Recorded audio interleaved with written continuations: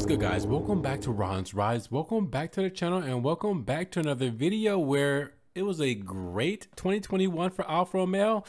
Maybe not. We'll see. In the past few hours, Alfa Romeo's press release has come out that defines 2021 as an extraordinary year for the Alfa Romeo car manufacturer, a year full of successes, etc., etc. And many sites reported that statement of a sort of news, and this has created some confusion among the numerous fans of the Alfa Romeo car manufacturer, even in simple car enthusiasts. Many have been perplexed thinking about the various not so positive news that has followed one another over the months. And it actually seemed a bit of an exaggeration to define 2021 in this way. In fact, you can recall that 2021 was the year the Alfa Romeo range was reduced to just two vehicles, the Giulia sedan and Stelvio SUV. Production has been reduced to a minimum, mainly due to the semiconductor crisis, but also due to the drop in requests due to the end of the production of the Giulietta. Sales were also at its lowest ever, again due to the lack of the Giulietta from the Bissione range. Now, the car that for a long time was the best seller in the range of the historic Milanese brand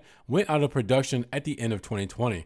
This obviously influenced the results of the Bissione, which in Italy in 2021 sold about 11,300 cars. But don't get it twisted, there were also many positive things. For example, the selling out of the Giulia GTA and GTAM. The Stelvio SUV proved to be a customer favorite in the combustion engine DSUV segment, and the same happened with the Giulia sedan.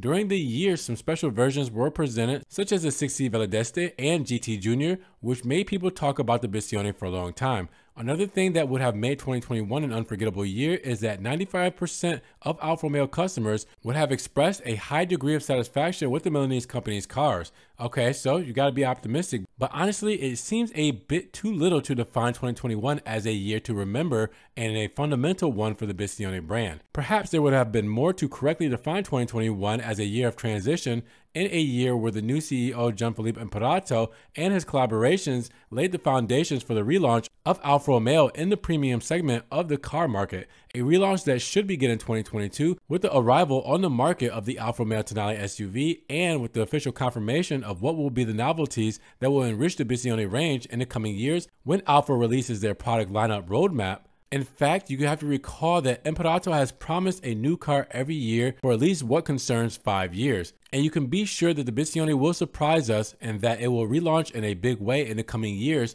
And obviously everyone wishes that from their heart.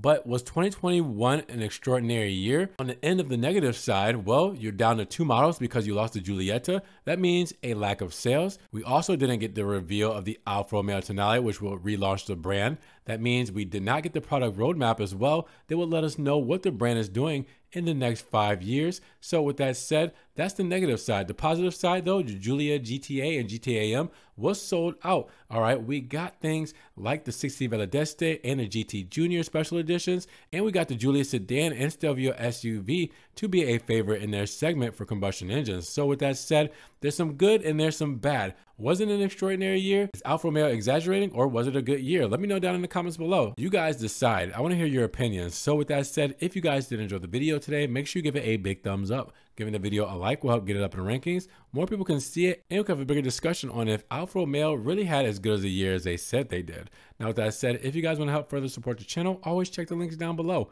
I have a one-time link donation for my PayPal, my Cash App, and my Venmo, just in case you guys want to donate $1 or $2 to the channel. I appreciate the love and support. Thank you so much. Now you guys can also check out the Ron's Rides merch in case you guys want hoodies, long sleeve shirts, t-shirts, coffee mugs, everything Ron's Rides is there. I'm also on TikTok, Facebook, Instagram, Snapchat. See everything I'm posting, Ferrari, Maserati, and Alfa Romeo. That doesn't always make it here to the channel.